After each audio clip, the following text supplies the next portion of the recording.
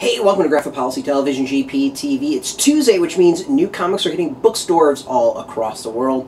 Well, basically, physically, not digitally. It's already been released digitally. So these books have been out for, a few weeks, depending on the publisher. And Marvel's hooked us up with one of the releases. This is New Mutants by Zeb Wells, the complete collection.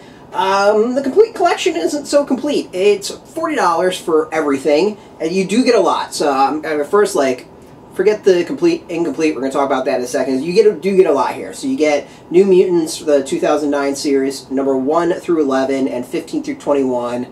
And then Marvel Spotlight New Mutants and some material from X-Necrosha, number 1. So it's written by Zeb Wells. Gillen actually did New Mutants number 11. And then Neves, Zachary, Baldus, Paul Davidson, Niko, Henrichon, Leonard, Kirk, Andrew Currie.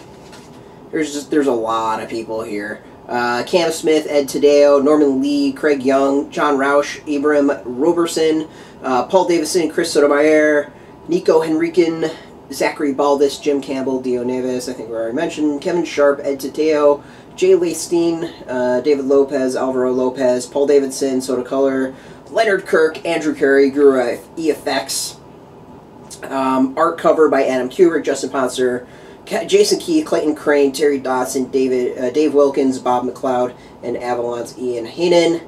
Letters, VC's Joe Caramagna and Chris Eliopoulos and Cory Petit. And then assistant editors Daniel Ketchum, Jake Thomas, Jody Leheup. And then Daniel Ketchum's associate editor Nick Lowe, and Janine Schaefer. Whole lot of people working on a whole lot of comics. Retails for $39.99. Now, Marvel hooked us up with this for free, so, like to be nice and transparent on that. So, let's see here. Now, I remember New Mutants when they first came out way back in the day. Chris Claremont's run, have a complete run of those, that series right up until the ending. Rock. So, always kind of had a place in my heart for New Mutants. I mean, it was a series I kind of grew up with. So, in 2009, they brought the characters back. They kind of been, all over the place in the X universe, and they came together, pretty much the full team, and for kind of an interesting new series. So this is, it's a thing that's always interesting, I think, going back to books like this, and that, unless you were reading everything at the time, they're always kind of like a snapshot of what was going on. So this is pre-Second Coming. Hope wasn't around. The X-Men were kind of in this weird place when Marvel was kind of playing around with, are they a nation? Are they kind of a corporation running things? Cyclops is the head of stuff. Professor X is gone at this point. And there was like that weird transition phase where things kept on changing around all the time, and they were on the West Coast, and yeah. So New Mutants come together.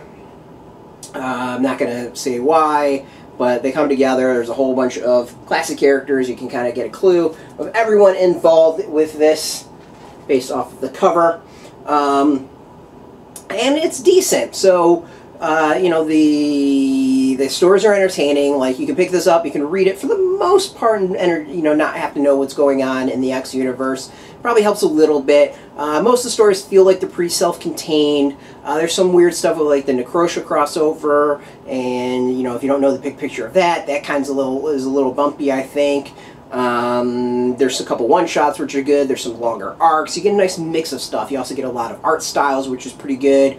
And, a lot of it at the core is really the New Mutants team, which is what it's always kind of been about, like how these folks interact with each other. And it really feels like old friends getting back together. It's fantastic because of that. Like, that part is awesome. But here's my knock on it. Though it says the complete collection, it's missing issues 12 through 14. So 12, 13, 14, those are the Second Coming tie-ins for New Mutants. We're not in here. Pretty sure Zeb Wells wrote those as well. So it's not really the complete collection. It's the complete collection minus the Second Coming issues. So that's my knock on it. They could have had the 3 extra issues, and I think that would have been a lot better.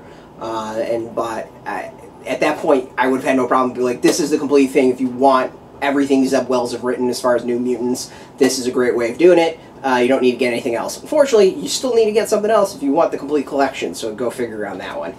So complete collection, probably not the best word to use. Let's see here. The art is all over the place. Tons of artists, not really shocking. I remember when this stuff came out as single issues. A lot of this has to do with Illyana Rasputin and her, well, a lot of stuff going on with her in the past and kind of her place in the mutant world. Let's see here. So art is kind of all over the place as well. You know, we go from that one style to that style, which there's nothing wrong with. It's totally fine, to this style, which is very different. And then, I mean, it even changes up from there. So, trying to think of, you know, stuff like that. There's things of them going to limbo, and there's just a lot here. There's also some cool extra stuff, like the extras in the book I think are pretty solid. There are original sketches in here. There is, of course, covers, like a note on that. There's a bunch of interviews with, like, Zeb Wells, Chris Claremont. So we got actual interviews that you can kind of dive a little bit more into the mind of some of these creators.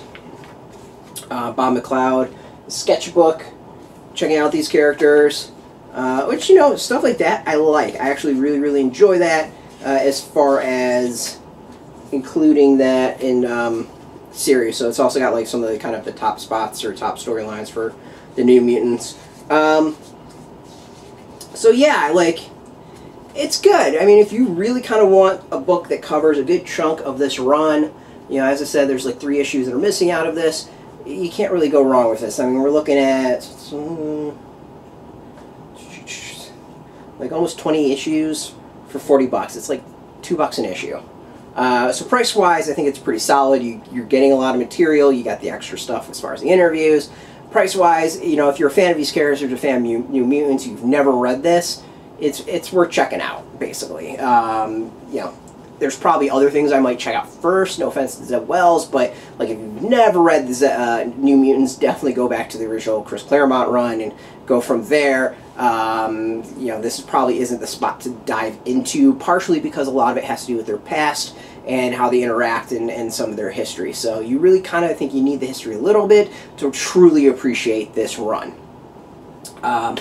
So, after that resounding review, you can go get this in bookstores today, but it means it's also in comic stores already. So you go support your comic book shops first and foremost before you go and check out bookstores. So if you don't know if you have a comic shop near you, if you don't know if you have a shop, if you don't know where the shop is, we've got a link beneath this video. You put in your zip code, it'll tell you if a shop's near you. If there's no shop near you, well, that's where their affiliate links come in. We've got some links beneath this video. You can go purchase through there and get your copy. But first and foremost, definitely go and hit up your shop and go support them, because without shops, this industry just won't survive and won't do very well.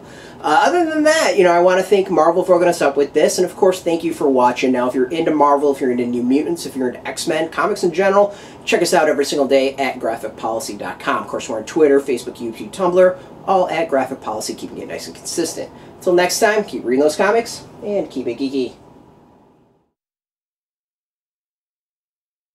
Hey, thanks for watching the previous video from Graphic Policy Television. Just by watching, you help support our site. Thank you so much. Now, if you're watching these videos, you probably care about geeky things like movies, television, comic books, toys, games, video games, you name it. You can go and subscribe right now to our YouTube channel to stay in touch and catch all the new videos, or check out our website at graphicpolicy.com. There's a nice link on this end of the video. But as always, thank you for watching. Keep on rocking and keep it geeky.